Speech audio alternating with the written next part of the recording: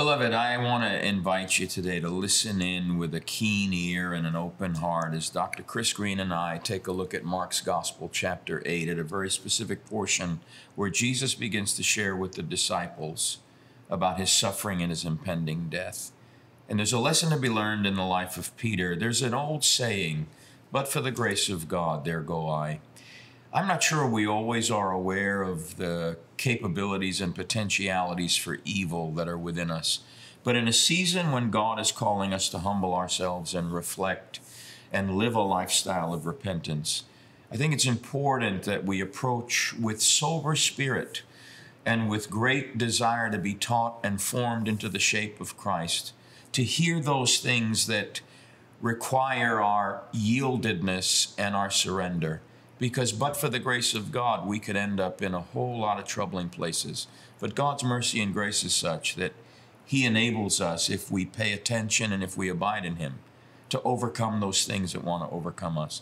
Dr. Chris, when Jesus begins to talk about his suffering, it's post a very powerful moment where Peter confesses, "Thou art the Christ, the Son of the living God." And, right. And as the story unfolds, it gets Mark.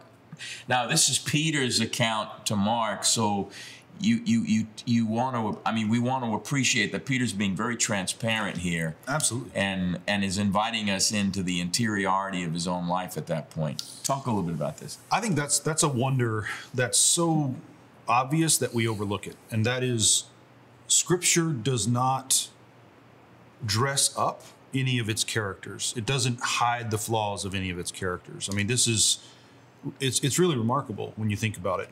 Samuel Wells has a wonderful book on this. He talks about the difference between heroes and saints. And he says what Scripture gives us is the stories of men and women becoming saints in all of their brokenness. What we would probably have wanted, what we would probably have made for ourselves, is a story of heroes. Yeah. Right? Stories of superheroes even. People who rise above humanity as you and I know it. But that's not what Scripture gives us. And Peter is, in many ways, the most exemplary saint in the New Testament. He's the one who we get to watch him as he gets everything wrong, right? And he lets us see that about him. I think it's a really remarkable thing. And when you think about the possibility that he's nudging Mark in terms of how to write that story, his willingness to say, listen, tell it plainly. Don't hide where I failed.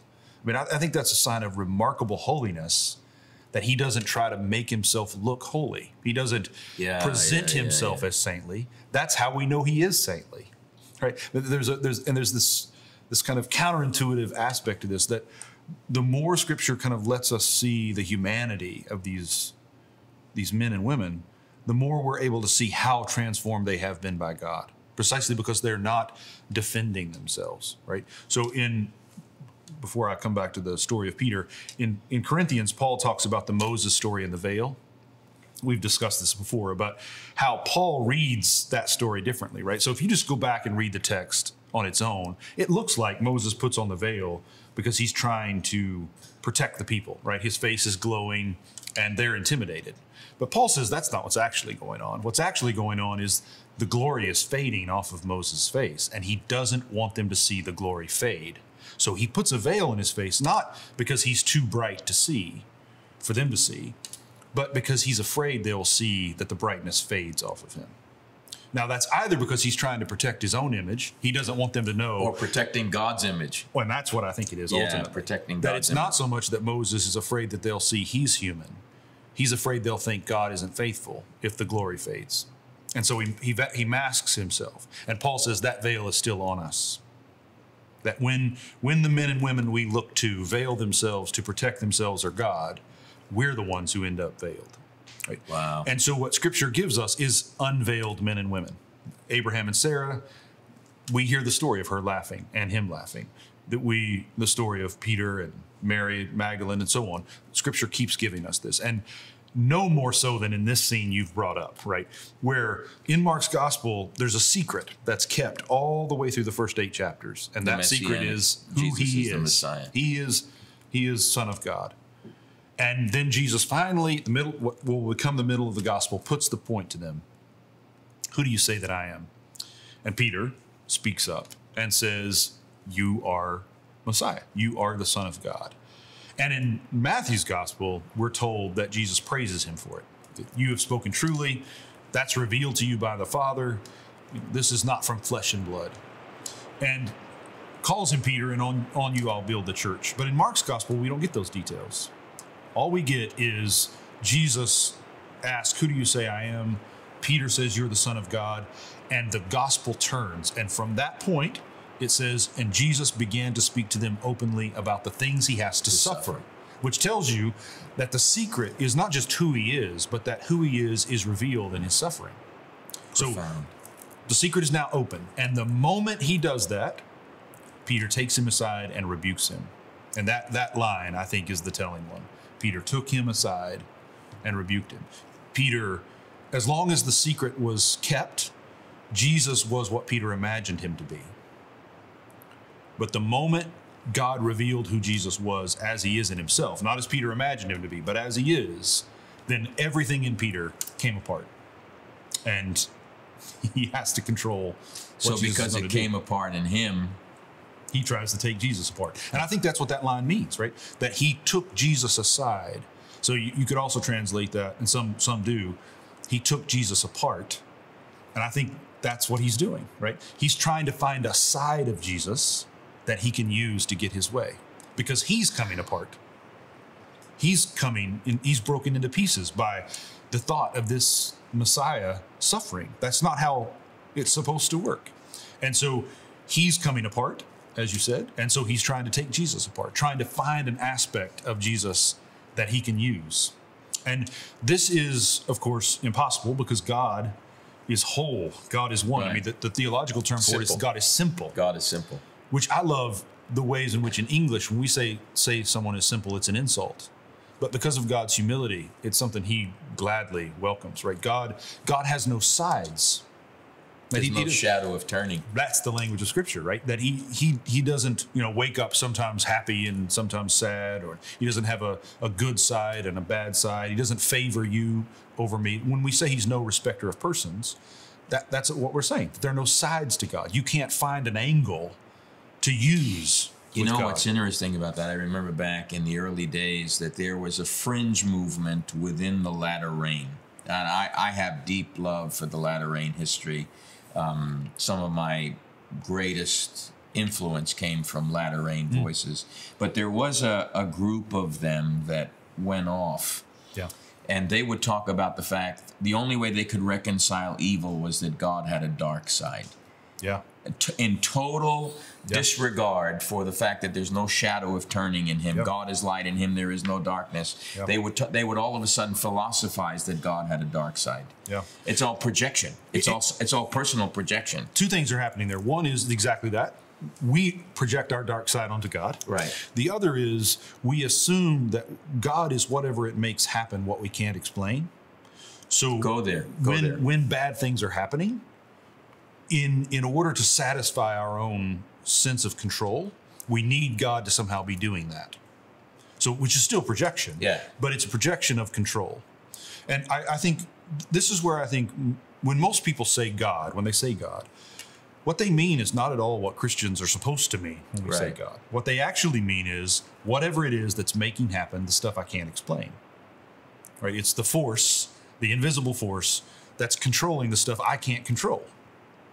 And that's just utterly unfaithful to what Scripture reveals about who God is. But one of the tragedies in our tradition is early on, in those formative years of the charismatic movement, there were people who were deeply formed in other traditions who have an experience of God that opens them up in prayer and mission to the gifts of the Spirit in ways that they could never imagine possible. And they ministered from that place. They had deep formation in Scripture, deep formation in theology, and then they have an experience of God that opens them up to new ways of practicing ministry.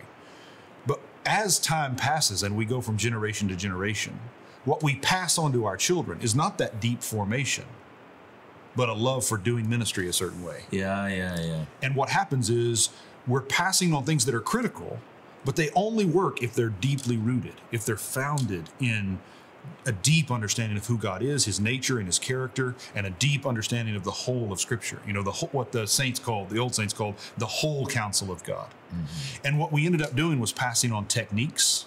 Yeah. Instead of passing on this deep spiritual formation.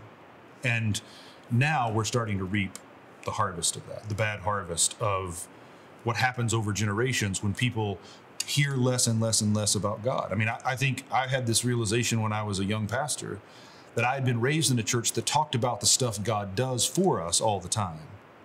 But I don't know that I ever heard people say anything much about who God is. I didn't hear a sermon on the Trinity or what it means to talk about God as eternal or infinite or holy, other than because God is holy, we're not supposed to do certain things, right? But there was no deep understanding of the mystery of God or the wonder of God, the awe that should be inspired in us by our reflection of God's nature and character. And I think the long-term consequences of that are tragic, you know, because we're talking about a God we no longer know. I think we're in the exact opposite position of Paul on Mars Hill, right? So Paul's on Mars Hill, and he says, "Oh, I see you've got this altar to this God you don't know. Let me tell you about him," right? We think we know this God. We've got altars to a God we know, but we don't really know at all. And so we're so familiarized, we don't know what we don't know. We don't realize what we don't understand about this God we are speaking of. We know his name, but we've forgotten his character and we've forgotten his nature. And somehow we have to turn that conversation for our kids' sake and for the sake of the church's future. So Peter takes him aside, takes him apart, is endeavoring to pick him to pieces. Absolutely. So that he can find something in him that's like him. Absolutely. Something he can use. And Jesus roundly rebukes him. Absolutely. Man, and there's this, and I don't even know all of what to make of this, so I'd love to hear what you think about this. But I just this week noticed something in that passage in Mark that I've never noticed before. And that is when that happens, when Peter takes Jesus apart, when Jesus rebukes him, and they rebuke each other. So Peter first rebukes him, and Jesus is like, hold on. he rebukes him. But there's a detail in Mark in which it says, and he looked at the other disciples and said to Peter, "Get behind me, Satan." So he's actually saying this not just to Peter. He's giving them a warning. He's teaching them what the satanic is all about. I think that's what's happening, is that he's naming three realities at once. He's speaking to Peter, looking at them, addressing Satan. Right? Get behind me, Satan. Because it's the interaction between Peter and those apostles that concerns him. What is Satan going to do? How is Satan going to use Peter and these apostles against each other to interfere with the mission? And so he has to root out the evil that's between Peter and those disciples. And I think that's why he speaks to Peter while looking at them and addresses Satan.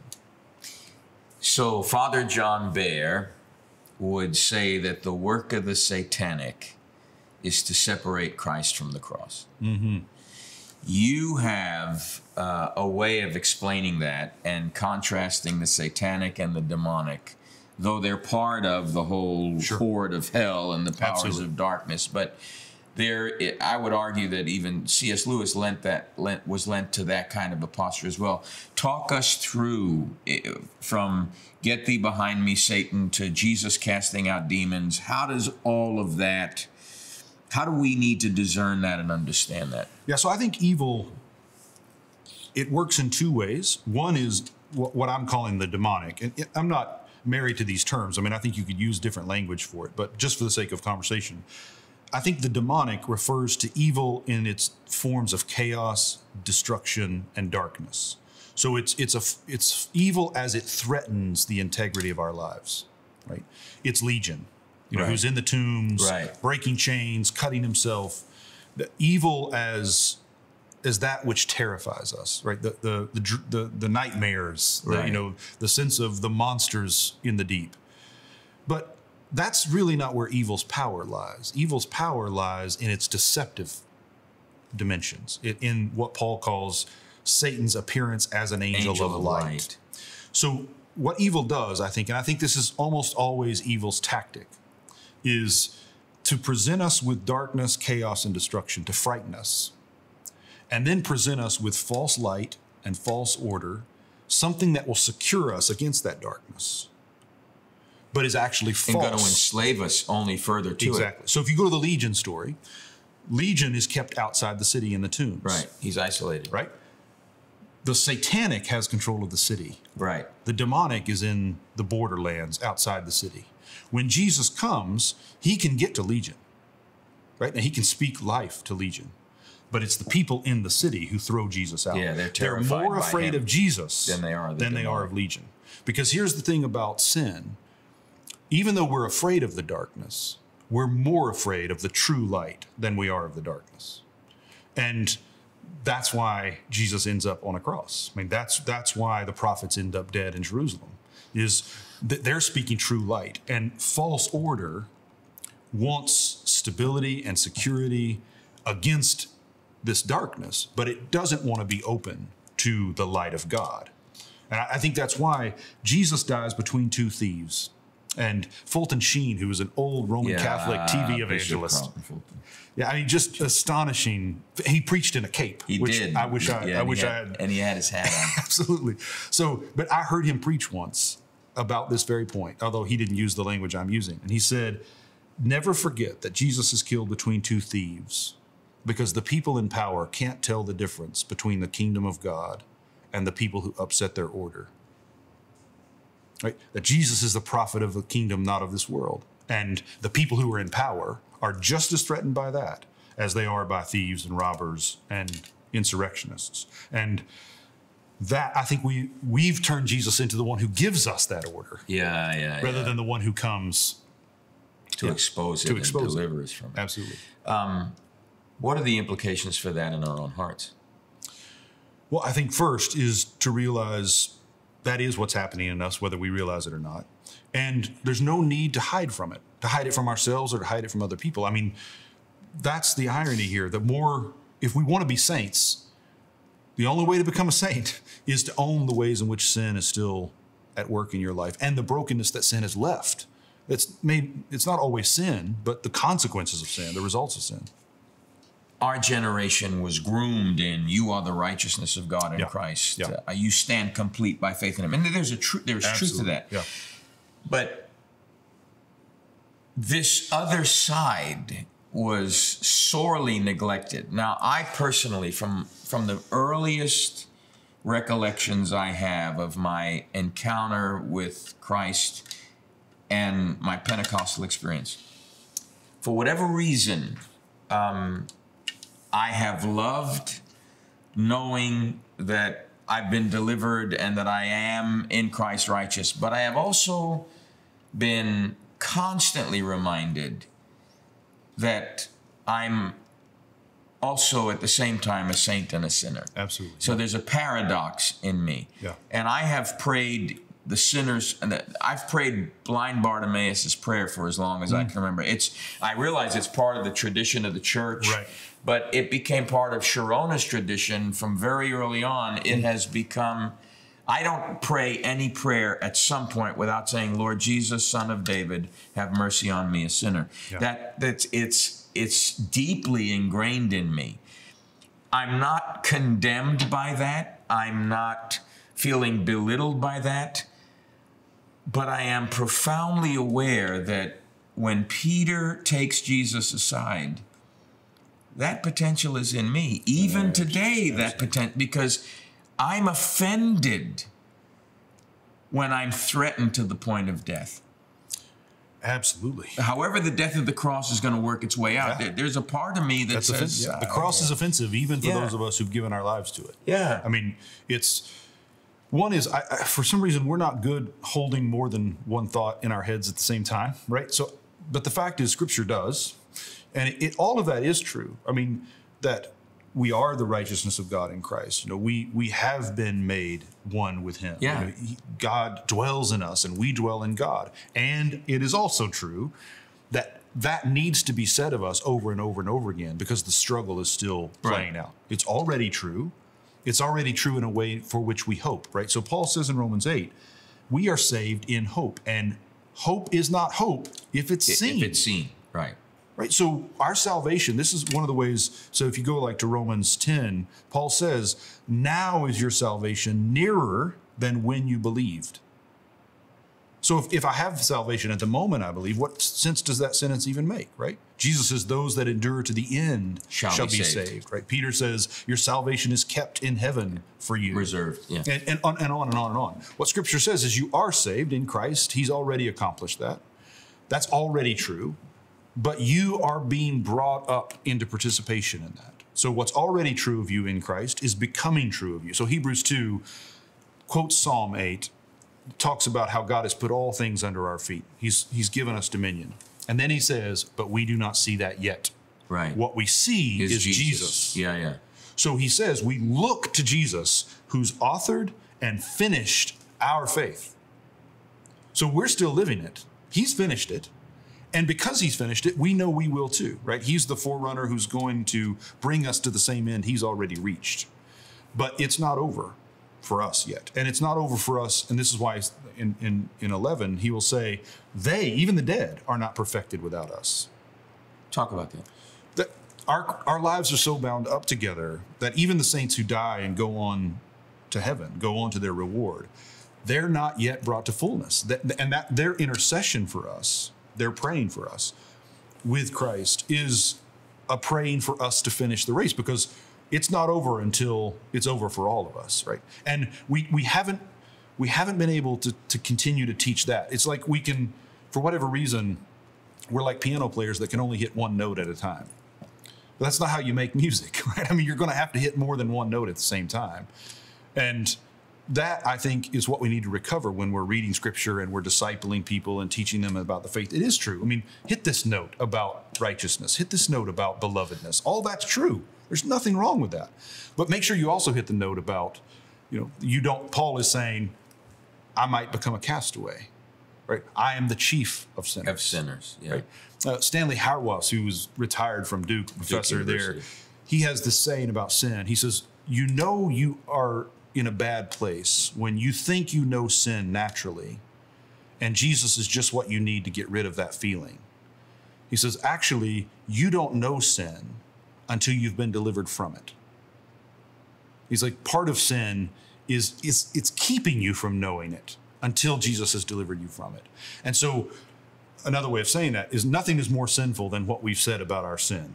And we need to come back to sanctification, come back to the process of being made like Christ, the time God takes to form us, and to realize that all of this can be true at the same time. It's true in the same way that multiple notes can be layered together to make music. Then multiple notes need to be played here too when we're teaching about the Christian life and about what is true in us. And so Peter is the rock, but he's also the stumbling stone. Yeah. Both of those are true at the same time.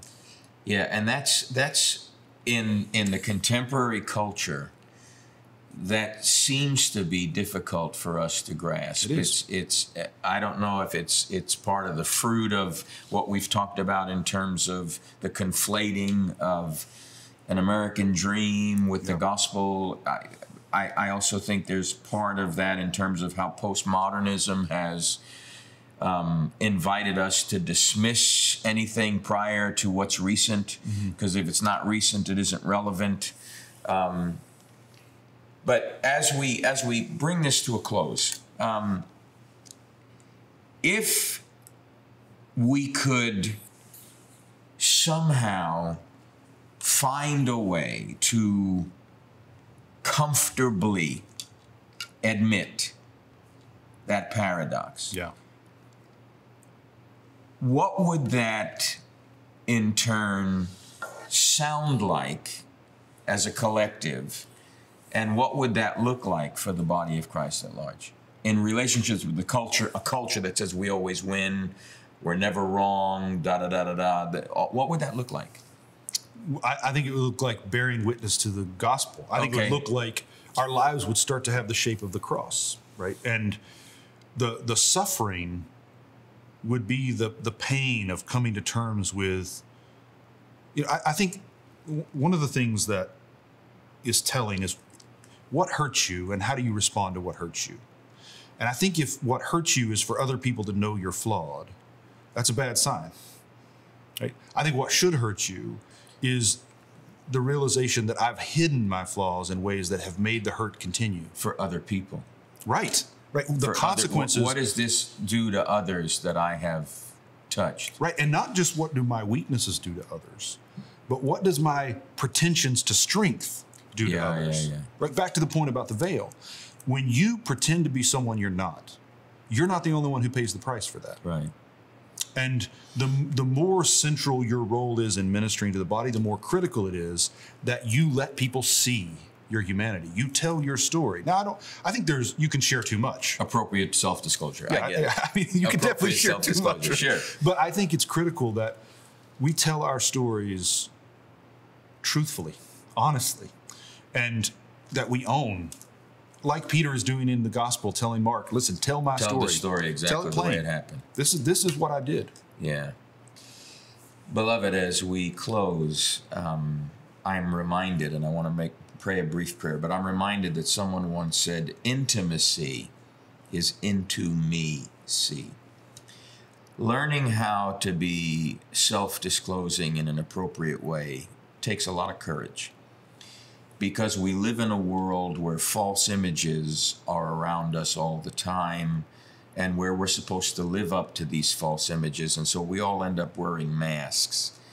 And taking those masks off can be very painful, and it can be very terrifying, because we fear that if we take the mask off and let people see who we really are, they're going to be justified in why they reject us. When in actual fact, Jesus called us to become more human, and the way we become more human is to take up that cross. That cross doesn't mortify our core essence. That cross grounds us in our essence in Christ and makes us more human, more touchable, more real, more accessible, more lovable. And so I want to pray that all of us would take our masks off. Father, I pray that in this season, genuine intimacy would begin to be practiced in a fresh way in all of our lives. Give us the courage to take off our masks and appropriately self-disclose so others can see Christ in us, doing a work to bring us to wholeness and well-being. For their sakes, in Jesus' name, amen.